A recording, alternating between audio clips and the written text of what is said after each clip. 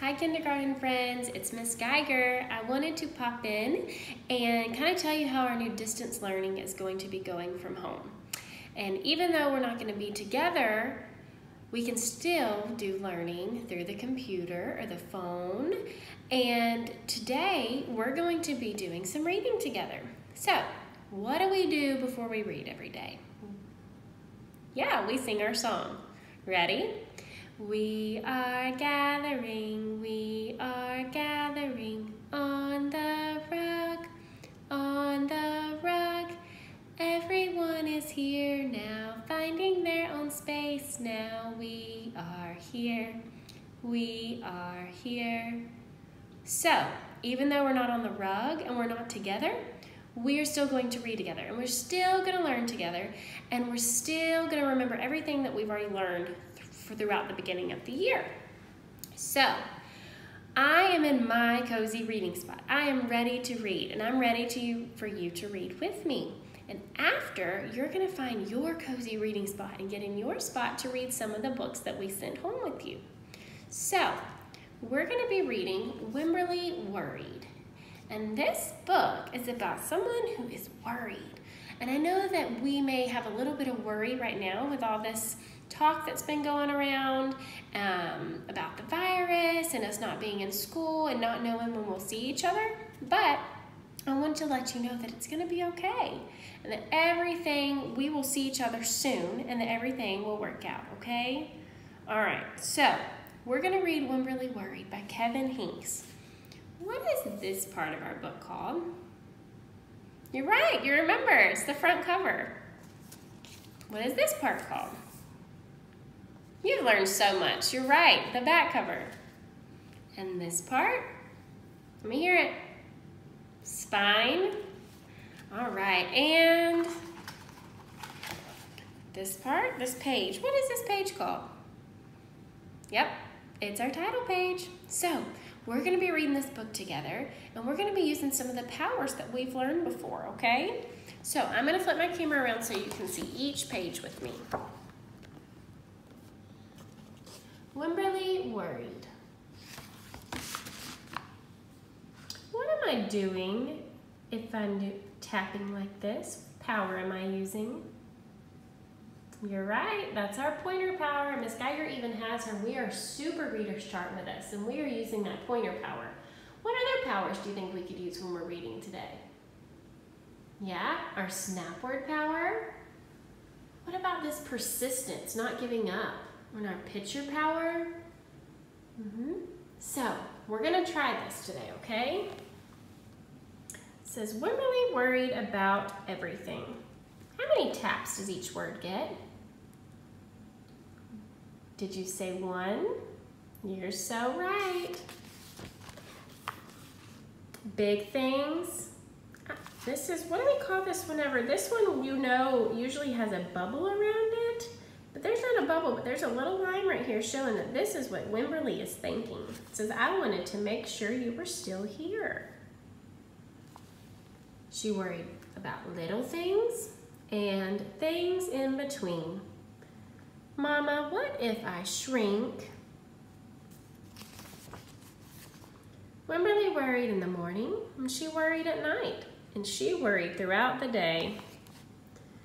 You worry too much, said her mother. When you worry, I worry, said her father. Worry, worry, worry, said her grandmother. Too much worry. At home, Wimberly worried about the tree in the front yard. What if it falls on our house? And the crack in the living room wall? What if it gets bigger and something comes out of it? And the noise the radiators made? What if there's a snake inside?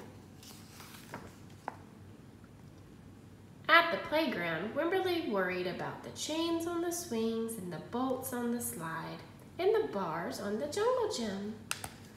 Too rusty, too loose, too high. And always she worried about her doll, Petal. Shouldn't Petal have a car seat too? Petal's lost forever. I found her.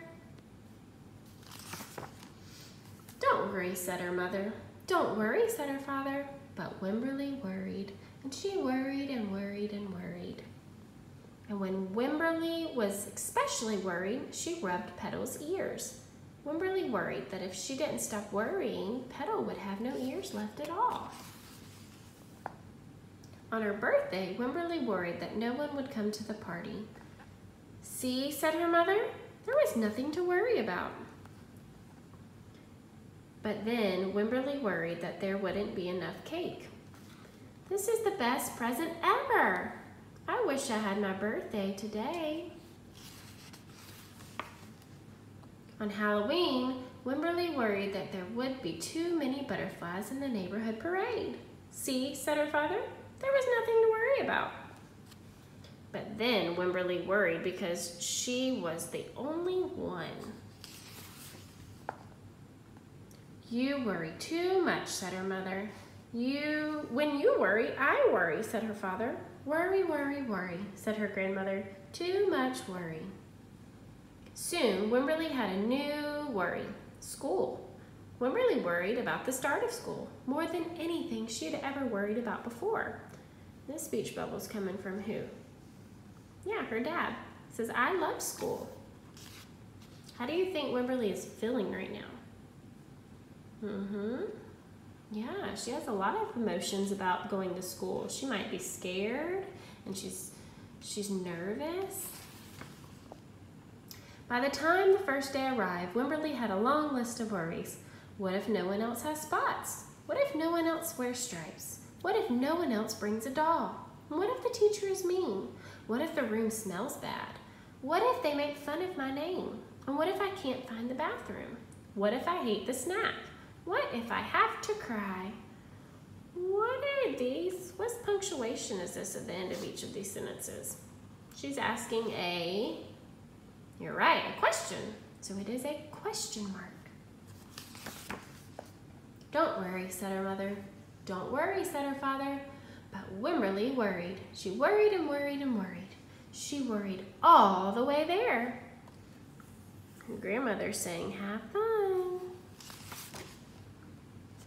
While Wimberly's parents talked to the teacher, Mrs. Peachum, Wimberly looked around the room. Then Mrs. Peachum said, Wimberly, there's someone I think you should meet. Her name is Jewel, and she was standing by herself. She was wearing stripes, and she was holding a doll. You see her up here? At first, Wimberly and Jewel peeked at each other. This is Petal, said Wimberly. This is Niblet, said Jewel.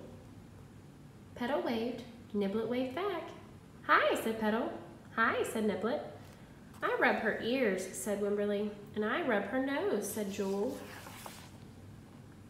Throughout the morning, Wimberly and Jewel sat side by side and played together whenever they could. Petal and Niblet sat side by side too.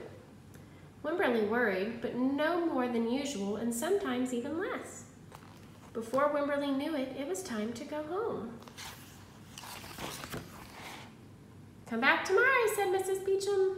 As the students walked out the door, Wimberly turned and smiled and waved. I will, she said. Don't worry. The end. How do you think that she felt at the end? What can you tell by looking at you're right, the picture. Wimberly doesn't seem worried anymore. She's all better and she's happy. She's dancing. So, I really hope you enjoyed that story. Miss Geiger liked it a lot.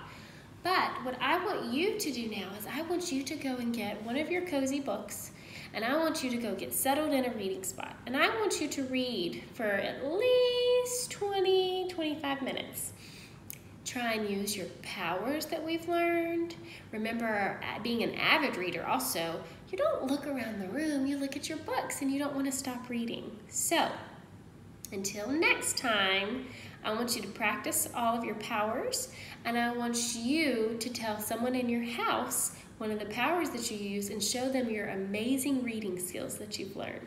So, until next time, kindergartners, have fun reading. Bye.